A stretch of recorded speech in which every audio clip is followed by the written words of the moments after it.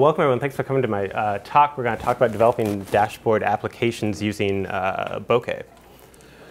So this is an example I'd like to highlight. I think this is like a good distillation of what we, the Bokeh people, are trying to do. Our kind of mission statement is that we're trying to connect PyData tools and users to interactive web visualization. This is a tool developed by the Kepler folks at NASA. Kepler is a satellite that picks up electromagnetic radiation from outer space to try to detect what is out there. And they've built a tool that they use to examine the flux signal they're getting on individual pixels to look at the signal so they can do kind of manual data cleaning.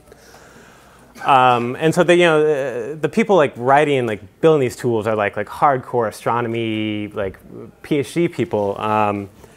And so we really want to help them be able to develop really effective, powerful visualizations without them having to worry too much about web technology and stuff. I think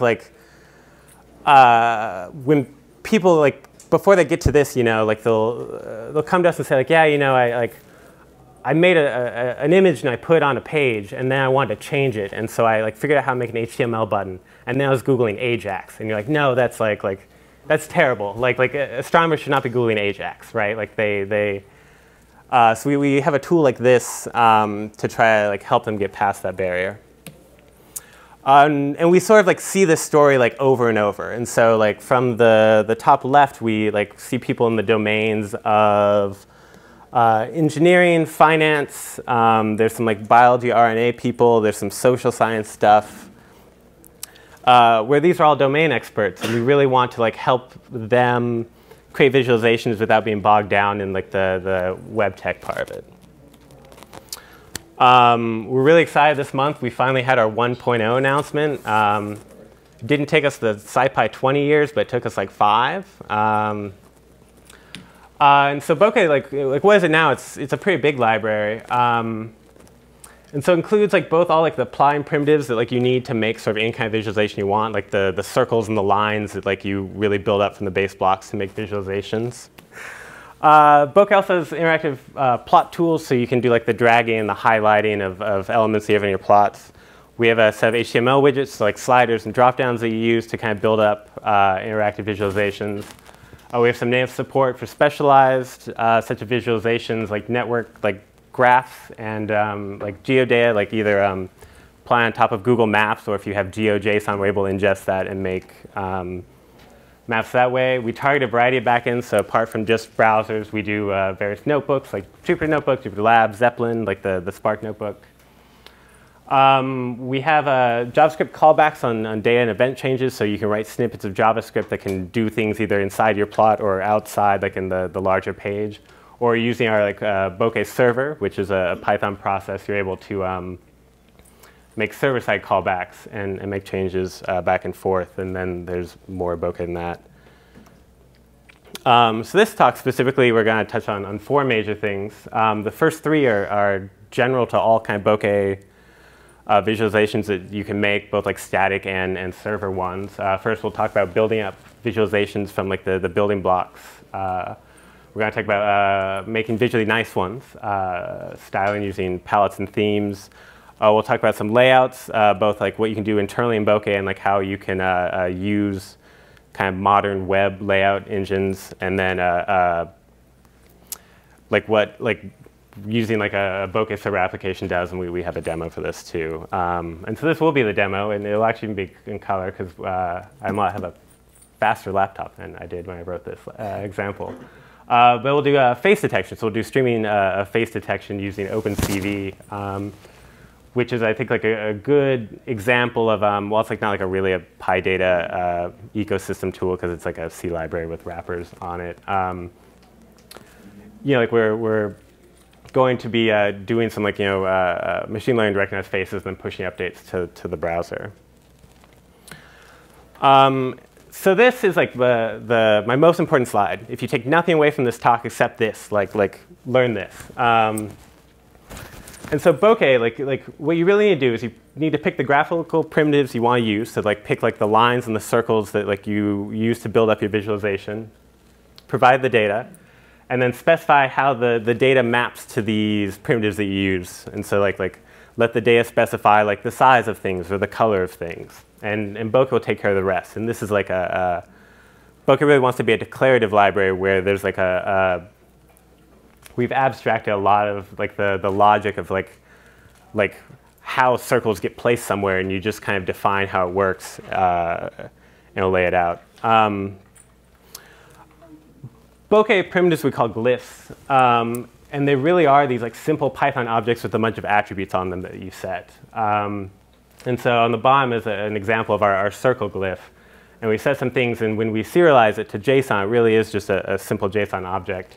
And so Bokeh visualizations are, you build up collections of these Python objects that we serialize all JSON and feed to a client library called Bokeh.js that knows how to consume and rebuild all of these objects in JavaScript, and then knows how to output them all as canvas or SVG. This is a pretty common pattern for visualization libraries. Plotly does a very similar like collection of Python objects that they serialize to JSON over. Altair builds up objects that they serialize to a spec for a JavaScript library called Vega. And this is like a really good way to like target front-end libraries, because then like when people want to create new language bindings, like we have a R Bokeh language binding, they really have to build this like R models that hit this JSON spec, and they're able to like take advantage of all the nice stuff of Bokeh will not have to do a ton of work. So in terms of writing data-driven visualizations, we have this object called a column data source, and really the important takeaway is it's named columns. And so you can build them from dictionaries, you can build them directly from pandas data frames, which is also a named column type object. And when you put these together, you really are making the properties of these glyphs align with named columns in this column data source. And so these are two different APIs that Bokeh has. But really, all you're saying is like, on this plot, I want some circles where the x values correspond to some column in this source named time. The y corresponds to some value, named, to a column named value in the source, and same with color. And you can do it with any of these glyph properties. And so to reiterate, we pick the primitives we want. It's like we want to do circles. We provide the data in these columns. And then we do the mapping, and Bokeh takes care of the rest. And so this really is like a valid Bokeh incantation. Like to be like, I want to create like a scatter plot really is just like, I want the circles, I want these columns to line up, and I have some data. Palettes and themes. So Bokeh ships with a lot of nice color palettes. Apart from wanting people to create visualizations, like it's really important that they're visually pleasing to be more powerful. Picking colors is hard. I'm not good at picking colors. And so we ship with like some Brewer color palettes and D3 color palettes, so you're not faced with like, what color should I use? And you're like, blue? And so that's like another like nicety that we're hoping to abstract from people. This specific visualization is made with a tool called HoloViews, which is a good time to mention that like Bokeh is also a good target to build on top of, and a lot of people do, because like on the Python side, all Bokeh is really these collections of simple Python objects, and so it's relatively straightforward for other tools to be able to just build these collections and then take advantage of like the rest of the downstream tooling of Bokeh. Bokeh also includes the perceptually uniform color palettes that were developed by Matplot. Tom Caswell and some other the Matplot people gave a really good SciPy talk like 3 years ago. If you're ever interested, I used to do light stuff, and it's a very interesting talk about like how you develop colors that like look like twice more intense and actually correctly reflect like the data values being like twice as large. And Bokeh has some nice utilities of allowing you to map color palettes onto data ranges. And so you can say like, oh, I have this column. There's probably values between 0 and 100 on there. I just want Bokeh to like apply this, like this one's called fire, this like fire palette onto there. And so the high value is the most intense and the lowest is the least intense, and just take care of it.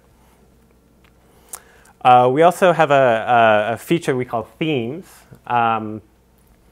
where, as we discussed previously, Bokeh objects are a bunch of attributes. And so you can write these either JSON or YAML files that you include that essentially overwrite all the default values of your Bokeh primitives.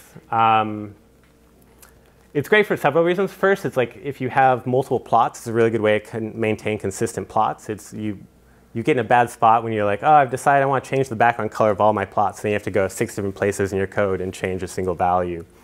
This is a way to make a change once. This also forces you to use good development practices. In like web development, there's the suggestion that you maintain your business logic in your JavaScript files and your styling logic in your CSS files.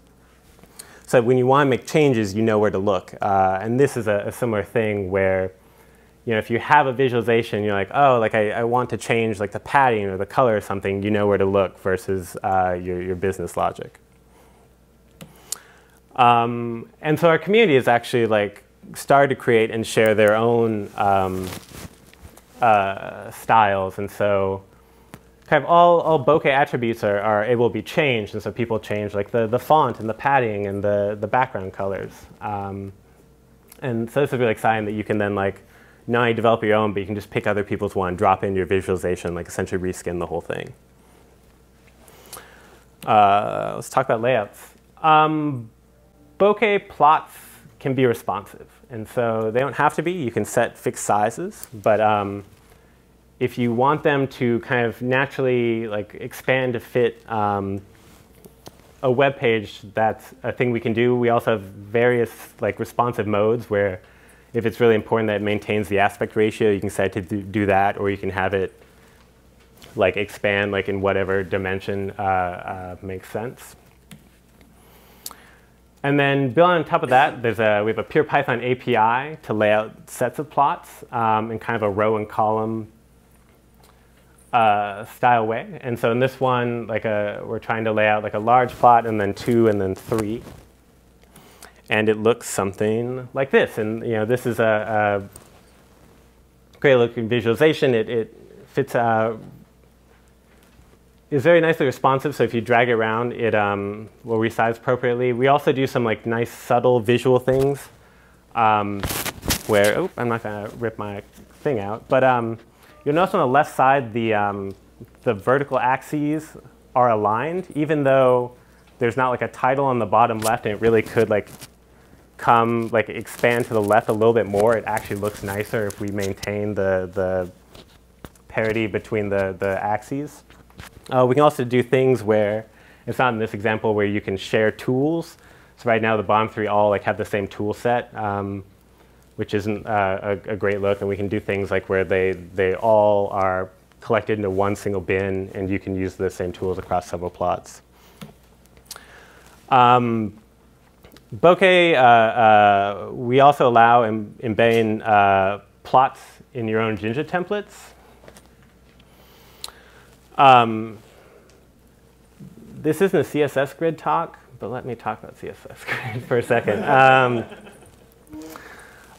There's a new CSS layout engine called CSS Grid, which is amazing for dashboards. It's like the greatest tool of all time.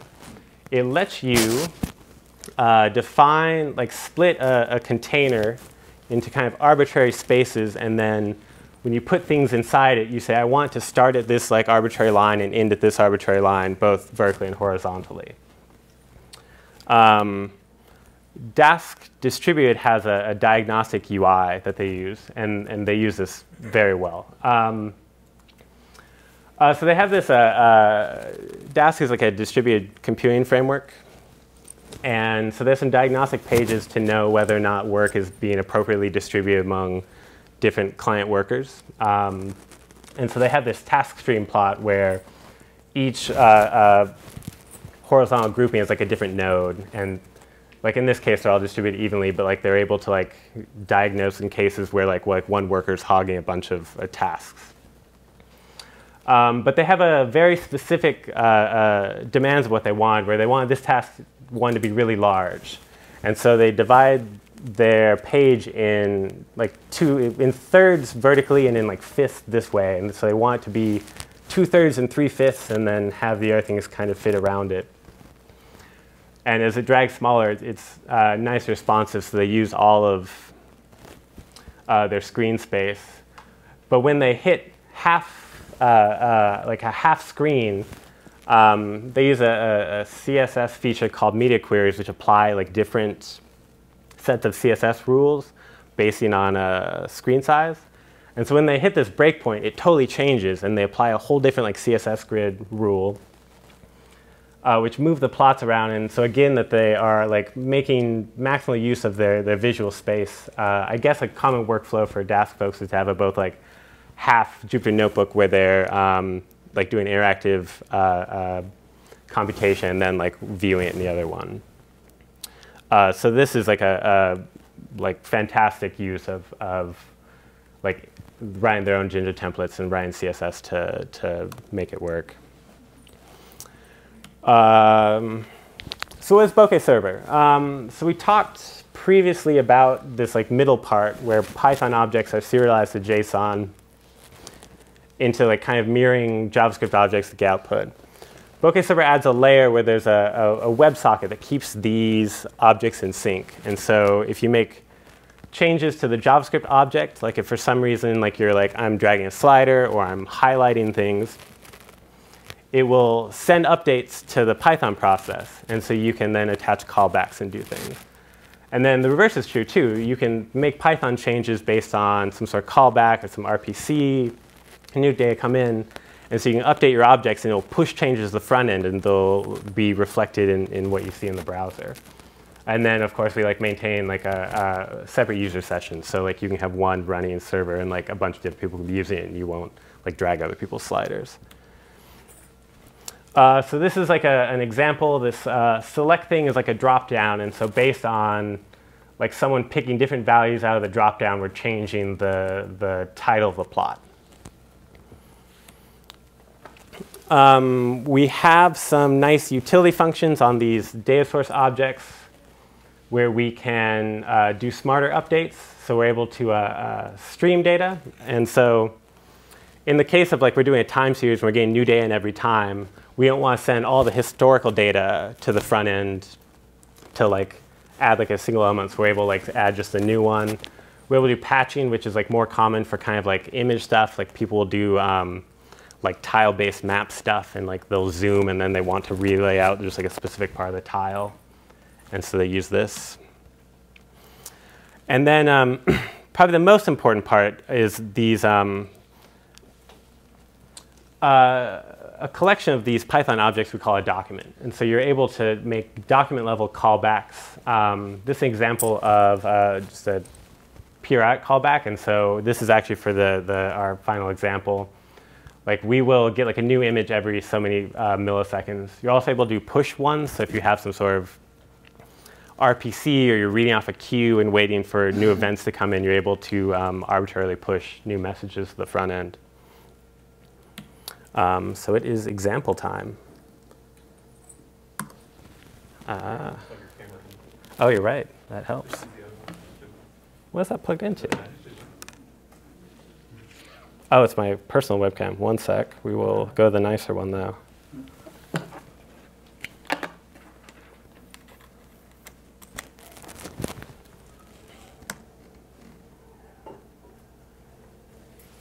OK, so we're actually going to turn it around.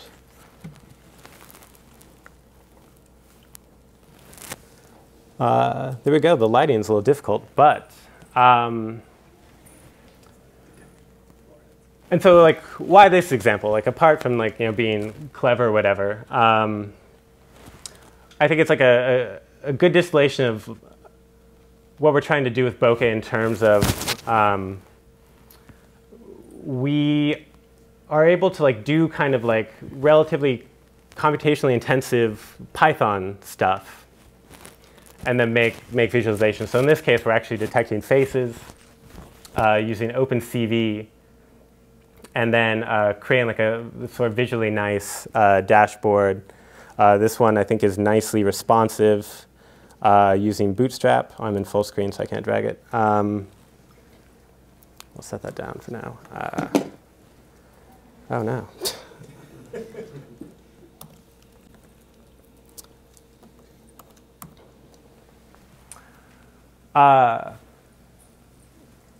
So like that example was created by a user who, was interested in doing like a face detection thing and wanted like a visually nice dashboard, and was able to kind of put it together without really using web technologies. I think it has some like copy and paste Bootstrap, which is a thing that most people are able to do. And so that's largely it. To learn more, we have our GitHub page. Our documentation, we have a really active mailing list. So if you have user questions, please submit to our mailing list. We have a pretty active Gitter chat, which are more questions of like I'm interested in doing something like this. How would I even start? And then we have a pretty large corpus of Bokeh content on Stack Overflow if you have specific questions. Thank you so much. Does anyone have questions?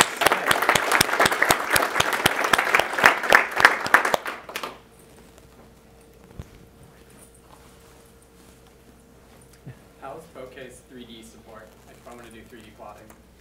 Yeah. So the question was about Bokeh's 3D support. Bokeh has a feature that we call custom extensions. So users are able to kind of write their own primitives that then get like wrapped up with the rest of Bokeh stuff and deployed. There is in our like example repo, there is an example of a 3D, like a heat map plot or whatever, where someone had written their own custom extension, where it's pretty large and very specific, and so I don't think we'll merge it into the core library.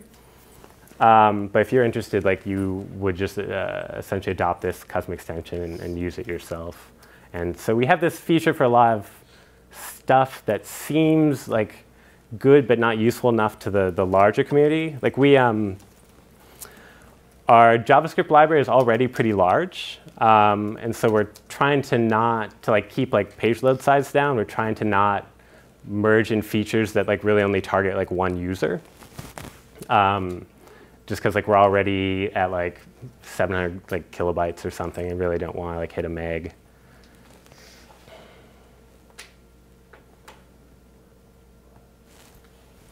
So when after this prompt, let's say you have like multiple inputs and there's a specific graph. Is there a way to like save a URL so that like if I send that to another user, that exact graph will render? Yes, we do allow accessing query parameters in a URL, and so you are able to, like if you have a bunch of sliders that are different points, Right. you could like read them from, you could create the URL and then send it to someone, and then when the thing is generated on the Python side, it could read the query parameters, set the slider to the right point when the page loads. Okay, yeah, something like that. Yeah, I don't think there's a great way for you to like drag a plot and save like the state of that plot. You like kind of have to manually do the query parameter stuff, but that is a thing that users do. So a use case I have is doing exploratory data analysis in a Jupyter notebook or something like that, doing data aggregations in Panda, using Matplotlib or Seaborn to visualize stuff, and then kind of always wanting a little bit more from that, or like wanting to somehow HTMLize that page to send to somebody so that we don't have to push it up to GitHub. Where would Bokeh fit in that in terms of just, is it a replacement for those other libraries? I could just like inline those visualizations and then maybe in a Jupyter notebook, or then output them to HTML, and then somebody could work with my tables or my visualizations more interactively? Yes. The question makes sense. Yeah. So the question is about kind of building like like static HTML visualizations. You can do things, and so people built kind of cross-filter applications. First, you essentially have to have all of your data in the web browser, and so if it's a static page, you have a Python process, you'll have to like convert your whole pandas data frame into, I have a good example of this actually. Is that like column data source or whatever? Yeah, here we actually have a good example that I will show you.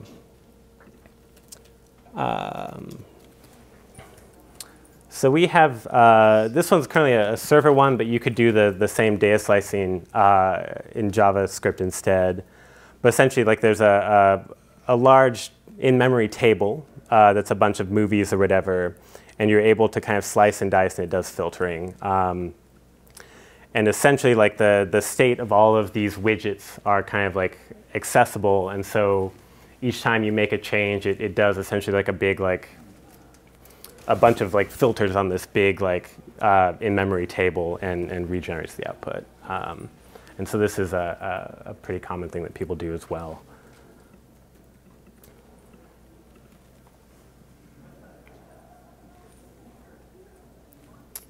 I think in that case, that's it. Thank you so much for coming, everyone.